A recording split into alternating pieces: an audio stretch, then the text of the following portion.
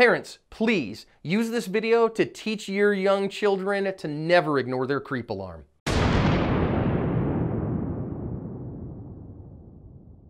Thank you for joining us on today's active self-protection lesson. I'm your host, John Correa. Today's video comes to us from Moscow in Russia.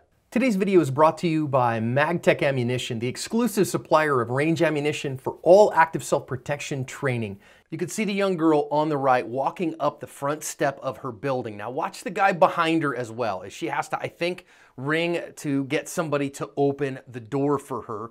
He is going to kind of loiter around. He's not walking around the building. He's kind of waiting around to see what happens here. And when she finally is going to be admitted into the building, he is going to use that to come into the building himself. Now, as we change angles, you're going to see her walk in and he is right behind her. Watch, this is interesting. The facial gesture here, he's going to cover his face a little bit and wipe his mouth. Now then, she goes back like she's going to the elevator and then decides, nah, she doesn't want to do that. She's going to go over to this other place instead.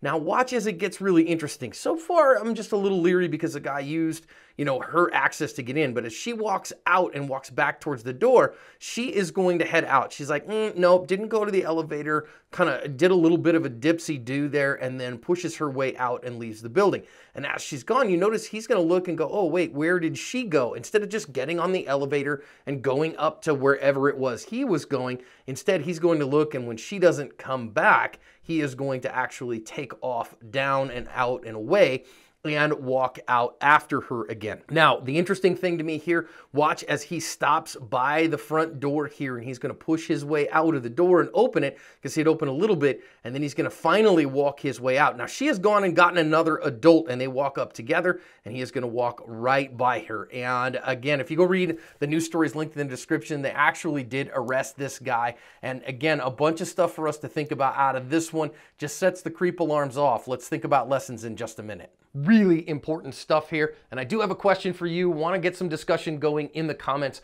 about whether you talk to your children about this. Mine are a little bit older now. My older two are way out of the house, married, grown, all those things.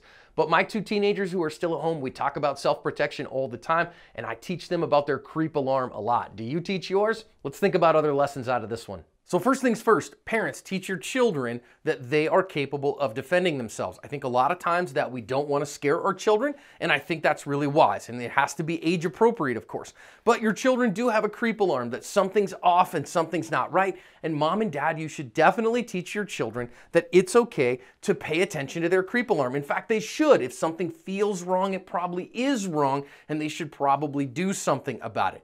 And a lot of times we have kids like this who are latchkey kids or whatever. Actually, I grew up a latchkey kid, so having to let myself in the house and do those things and pay attention to my world was important to me and is important to a lot of Americans today. So it's something for us definitely to teach our children so that they can stay safe.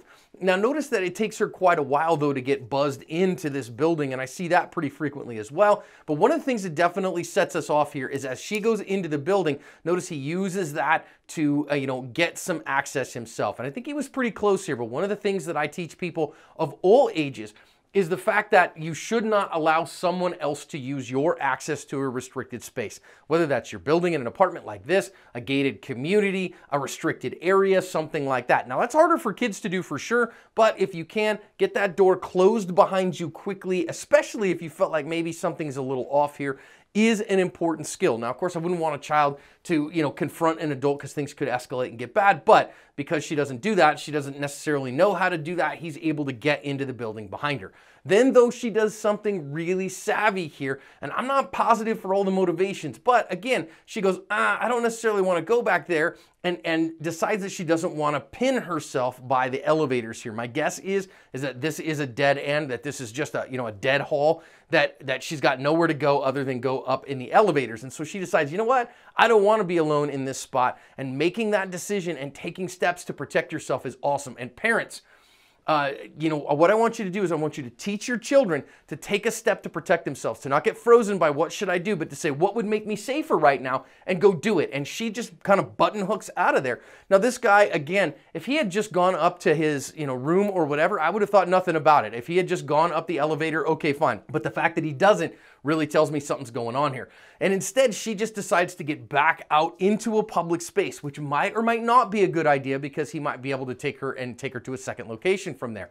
But notice again that she did something to make herself safer, and I think as a youngin, that is an excellent thing to do, and she went out to go get help, and kudos to her for that.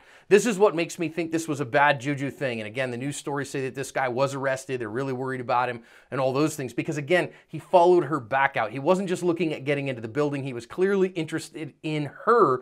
And notice all the little grooming cues and the way that he stays under the radar of most people. I think that's important. Next, notice that our bad guy uses that camouflage of I'm just a normal person doing normal things in order to get away here. Hey, I don't have any problems or whatever. These abusers, these kidnappers, these bad things, they happen in these kinds of guises. These guys are absolute masters of staying camouflaged.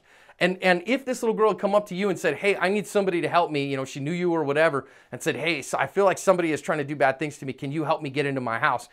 Then having the ability to do that, you better have some significant empty-handed skills. So he does just pass him by, and again, she isn't harmed, and absolute kudos to her for that. One final thing that I do want to talk about, let's make sure that we recognize that stranger kidnappings are very rare, specifically in the United States. Not a common thing here at all, much more common for somebody to be abducted by somebody that they already know. But stranger kidnappings do happen, and they are exceedingly dangerous for the person being kidnapped. So let's make sure that our children know to listen to their creep alarm, never to be taken to a second place by another adult. Again, adults never need a child's help, so we train our kids not to try to, you know, feel obligated to help an adult, to listen to their creep alarm, take a step to make themselves safer, go find a trusted adult to help them to be safe. And this little girl, I'd say, covered her ass.